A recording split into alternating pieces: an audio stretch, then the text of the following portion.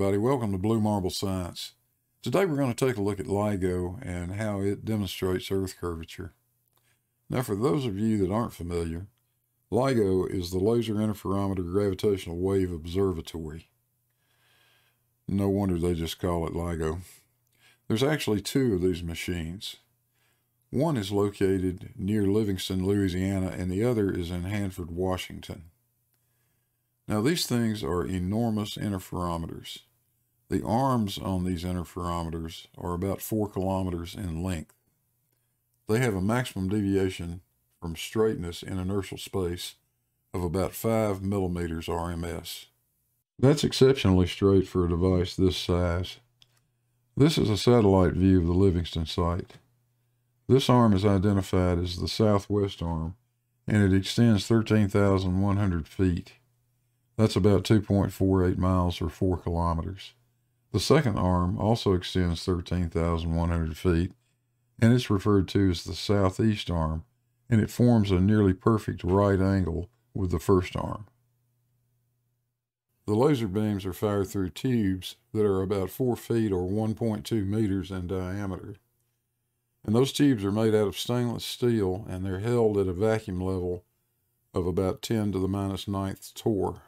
So in addition to being some of the straightest things we know of, these vacuum tubes are also some of the largest vacuum chambers we have on Earth. But we're not really interested in the tubes or the lasers for the purpose of this discussion.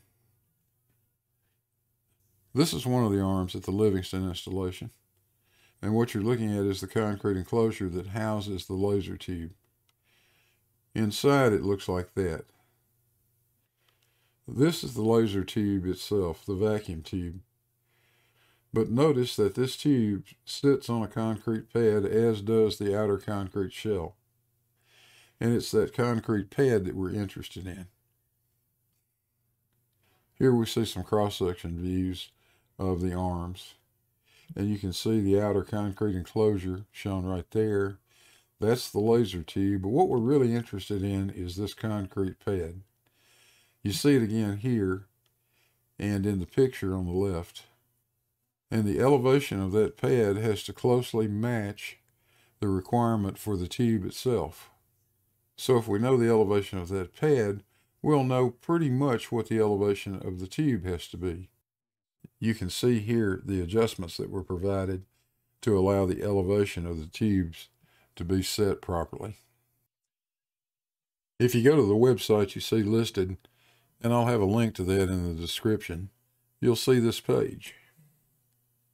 And if you go to the tab that says Civil, right there, and click on that, you'll get a list of these drawings. Now, the one we're going to look at first is this one. It is drawing LA-C-001 Rev 2. And it looks like this. You'll notice on these drawings that you'll find a key plan right down here in the lower right corner. And that key plan tells you what section of which tube you're looking at. That cross-hatched section is what this drawing pertains to. So you can see this drawing starts at the vertex, goes out 1,400 feet, and it gives us elevations every 100 feet. So if we go through the drawing set, we can pick out these elevations. For the southwest arm, the elevation at station 0 is 64.12 feet. At station 6500, the elevation is 63.00 feet.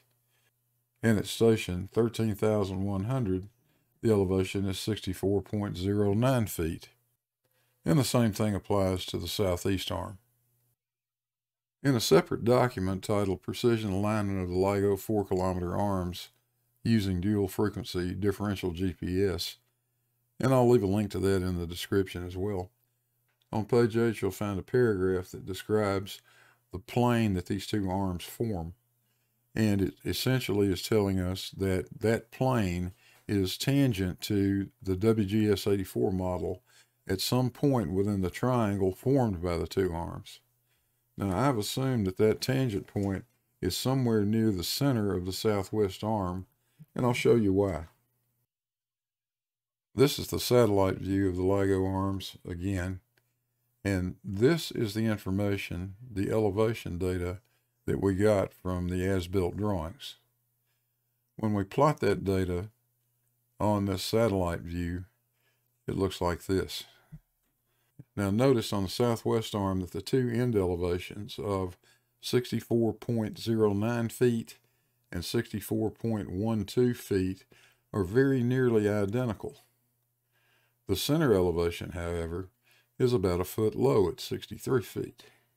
That makes perfect sense if the plane formed by the two arms of LIGO is tangent to the WGS-84 somewhere near the center point of that west arm.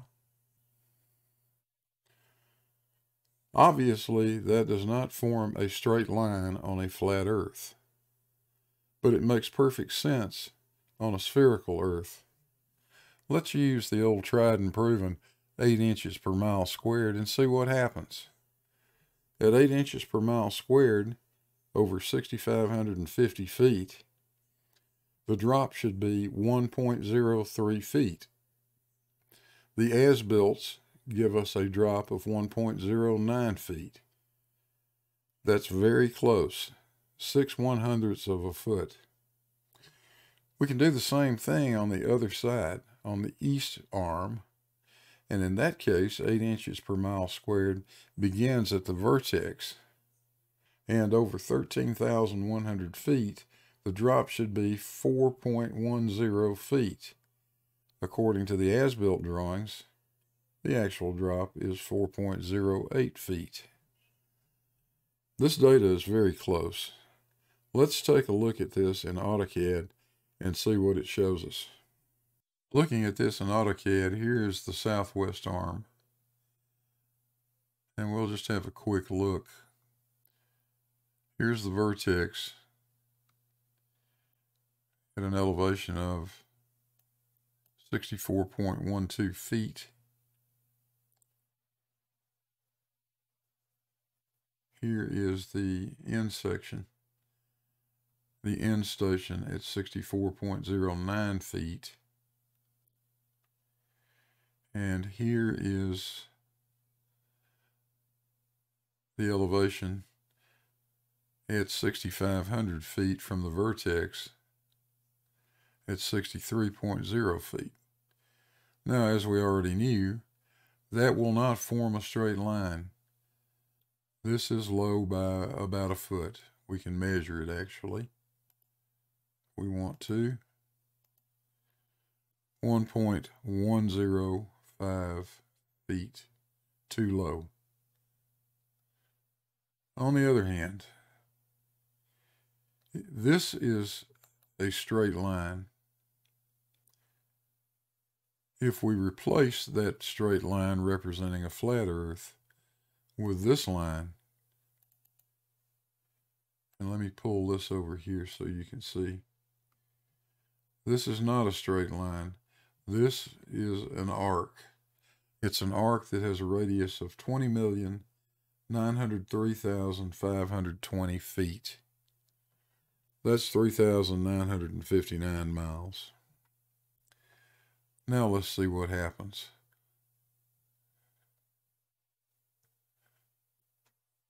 The vertex end is sitting on the curved section representing the Earth. The end section is doing the same. But now the center section comes very close to matching here in the center, just as we found out earlier.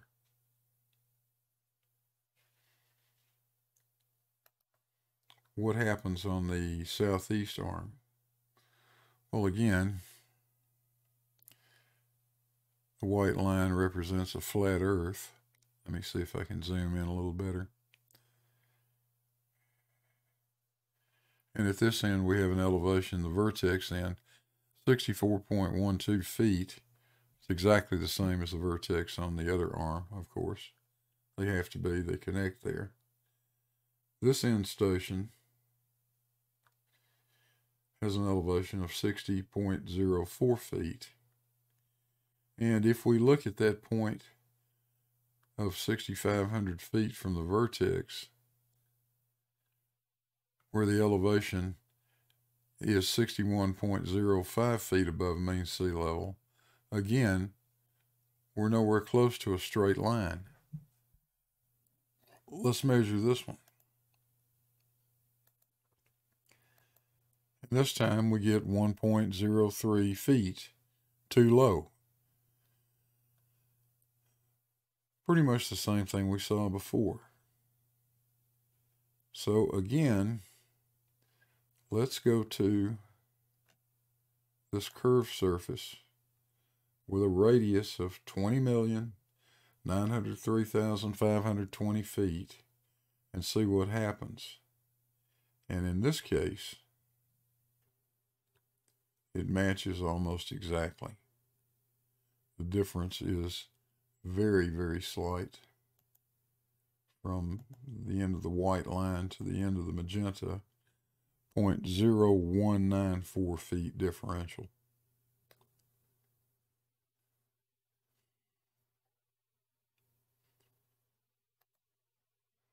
So if the question is, did LIGO take into account the curvature of the Earth when they built these machines?